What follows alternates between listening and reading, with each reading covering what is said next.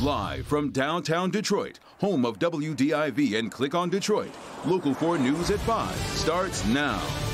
The hunt continues for a predator who attacked a 63-year-old woman. Now the community's involved, going door to door until they get this guy.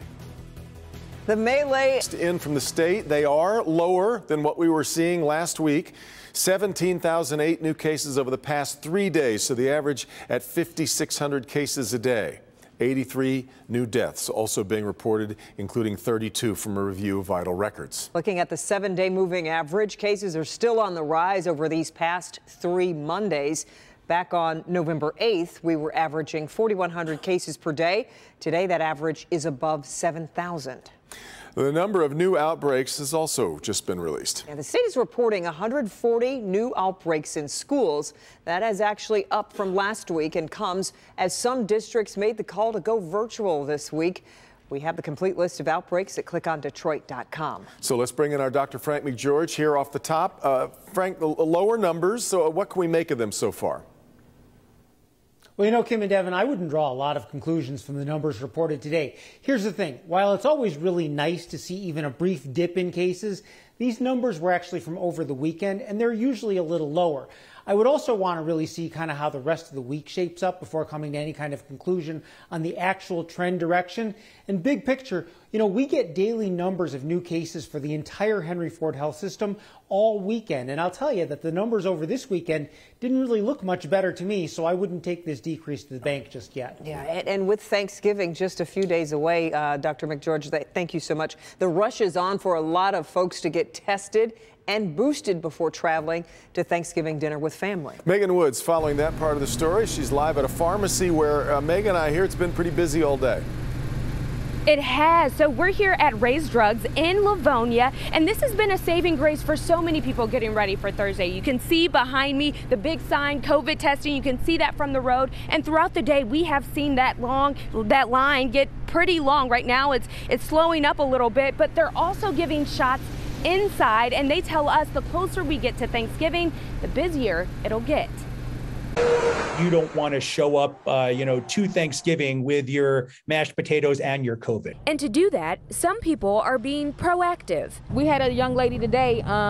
She actually needed a test before she goes to out of the country. You've seen the surge, and even though I've already gotten the vaccine, I do not want to take any chances. Between the testing and shots, it's creating quite the rush at locally owned pharmacies like Ray's Drugs in Livonia. We have a lot of people here telling us that they're not able to get into some of the chains, or some of the urgent cares aren't able to see them for, weeks. They're getting people in the same day, even taking walk-ins if they can, because they know timing is everything, especially with testing. The turnaround on the PCR is 1 to 2 business days, but with the upswing, there could be a delay in that up to maybe 72 hours. Wayne Health is seeing the same rush at their mobile clinics across Detroit. The CIO, Dr. Philip Levy, says with the holiday season, Michigan in its 4th wave and leading the country in terms of COVID cases, now is the time to be vigilant. It's really important to get tested if you are going to travel. Even if the place you're going doesn't have a testing requirement, people can bring you leftover turkey and stuffing and all of that, but don't bring your sickness to other people. And both that doctor and pharmacist are saying, do not wait last minute if you need to get a COVID test before Thanksgiving. I mean, Wayne Health, they have mobile sites all the way up to Wednesday throughout Detroit. And then there's local pharmacies like this one, so check in with them. Live in Livonia, I'm Megan Woods, Local 4. Police have now arrested a second suspect in the murder of a Detroit mother. Andrea Tucker, as we reported, was shot and killed in her driveway last week shortly after dropping her children off at school. We await word on charges, but again, a second suspect now in custody. Tonight, we're learning chilling new insight into a sexual assault of a 63-year-old woman on Detroit's west side. The crime had volunteers out canvassing the neighborhood as the person who did it is still on the loose. Let's get to Sean Lay. He's live tonight with more on what he's learned. Sean. And Kimberly, there's late word from the family that this 63-year-old is not doing well at all. Here's what happened actually over the weekend. Such an outrageous crime. People in the community, I want to show you, they printed up Crime Stoppers posters went out to the same area of where this awful sexual assault happened, passing out those posters in the rain to raise awareness that this predator is still on the loose. It was last Saturday, a 63-year-old woman was beaten and sexually assaulted in the overgrown front yard of this vacant church at Joy in Martindale on the city's west side. She was left there all night, suffering until she was found the next morning.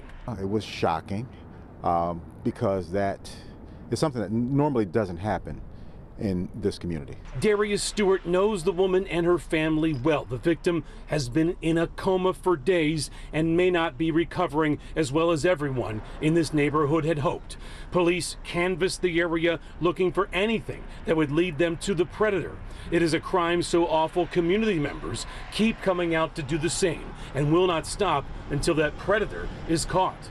Yes, they've been door to door for the last couple of days, and but everyone that I know, they've been aware of what has happened. And I just talked to one of her family members this morning, and they say she's not doing very well. It's just sad.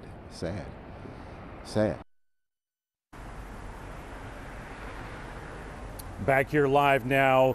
Community groups, along with Detroit 300, returning right back to that same intersection Thursday from 1 to 2:30. They want more people to join them to continue canvassing to find this guy. They're also saying lunch will be served afterwards. Kimberly? Yeah. Sean, so what's the latest from Detroit police? Checked with them today. They're still looking for this suspect, and they may go out and canvass that same area again. Yeah, let's hope he's found. Okay, Sean, thank you. We have much more to come here on a Monday. Here's Hank. It's a danger right in your kitchen, ovens exploding. Before you start making that Thanksgiving meal, we have an important consumer alert for you tonight. Wait till you see what some families are experiencing. The danger in the kitchen revealed coming up. And I'm meteorologist Andrew Humphrey. After highs only in the middle 30s today, tomorrow below average again after teens and 20s. Not so chilly as we go over the next few days after a chilly night ahead. But any showers for Wednesday or Thanksgiving? We'll talk about that with your turkey trot and parade forecast coming up. Andrew, isn't this clever? Look at this. This is funny. Fans of that school down south using big red X's to troll Michigan fans. We'll have a closer look. Jay. An investigation continues in Waukesha, Wisconsin. At least 5 are dead, dozens injured. I'm Jay Gray. We'll have more on the parade tragedy coming up.